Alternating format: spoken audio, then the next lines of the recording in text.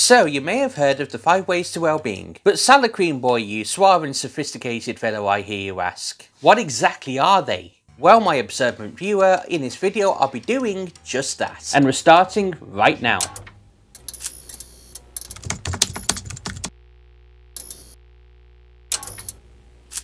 So the first way to well-being is by connecting with other people. Good relationships are important for your well-being because they can help you build a sense of belonging and self-worth, give you the opportunity to share positive experiences, provide emotional support and allow you to support others. With that said, there are lots of things that you can do to help build stronger and closer relationships. Some of these are: if possible, take time each day to be with your family and close friends. For example, try and arrange a fixed time to eat dinner together. Arrange a day out with friends that you haven't seen in a while. Try switching off the TV in order to talk, or play a game with your children and friends and family. Have lunch with a colleague.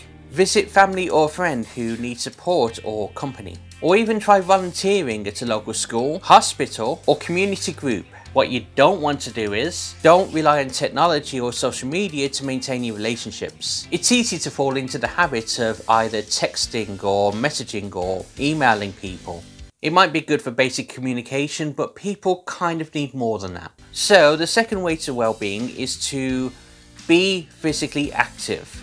Being physically active is not just good for your physical health and fitness, but evidence has also shown that it can be great for your well-being by raising your self-esteem, help you to set challenges and goals for yourself and to achieve them, causing chemical changes in your brain, which can help positively change your mood. Some suggestions of what you might want to do is: find free activities which will help you get fit. Try running with Couch to 5K, which I'll put a link in the description for one of the apps below. Find out how to start swimming, dancing or cycling. And regardless of what kind of body type you are, there are loads and loads of free fitness videos on YouTube. What you don't want to do is feel that you've had to spend hours at the gym. It is best to find activities that you enjoy and make them part of your life. So the third way to well-being is to learn new skills. Research has found that by learning new skills, your mental well-being can improve by boosting self-confidence and raising self-esteem, helping you to build a sense of purpose, and helping you to connect with others. Even if you don't feel like you have enough time, or that you may not feel that you need to learn new things, there are lots of different ways to bring learning into your life. Some of the things that you may want to try and include are: try to cook something new.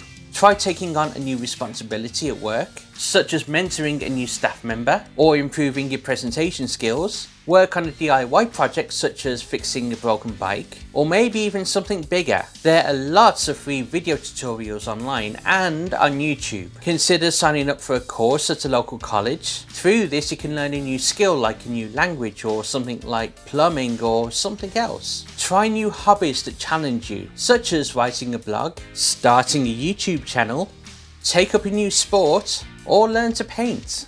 But don't feel that you have to learn new qualifications or take exams on skills that you're not really interested in. As stated before, it's best to find activities that you enjoy and make them part of your life. So the fourth way to well-being is all about giving to others. Research has shown us that giving and general kindness can improve your mental health by creating positive feelings and a sense of reward, giving you feelings of purpose and self-worth, helping you to connect with others. Now that sounds familiar, doesn't it? So this could be a small act of kindness, or it could be a large one like, volunteering in your local community. Some of the things that you might want to try include simply saying thank you to someone for something they've done for you, and telling them how much you appreciate them for it. Asking friends, family or colleagues how they're doing and actually listening to them. Spending time with friends and relatives who may need the support and company. Offering to help someone you know with a DIY project or a work project. Volunteering in your community, such as helping at a school, hospital or care home.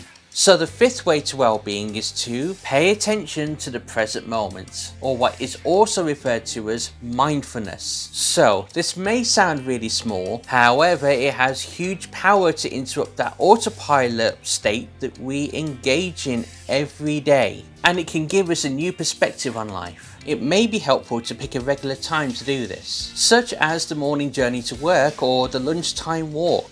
during which time you can decide to be aware of the sensations the world is creating around you. Try new things, and I know this is going to sound small and insignificant, but maybe try sitting in a different seat when you go to a meeting, or go somewhere different for lunch. This can help you notice the world in a new way. However, some people do find it difficult to practice mindfulness. As soon as they stop what they're doing, lots of thoughts and worries just seem to crowd in. It might be helpful to remember that mindfulness isn't all about making those thoughts go away, but rather about seeing them as mental events. So try imagining sitting at a bus station and watching thought buses just come and go without having to get on them and being taken away. So this might seem hard at first, but by gentle persistence, it is possible. So if you want to hear more about mindfulness, I will be covering this in a lot more detail shortly, so you might want to consider subscribing to my channel. I'd really appreciate that. So if you did get any value from this content, I'd like you to consider smashing the like button and to subscribe to the channel if you want any further hints and tips on mental well-being. Because it's like I always say, at the end of the day,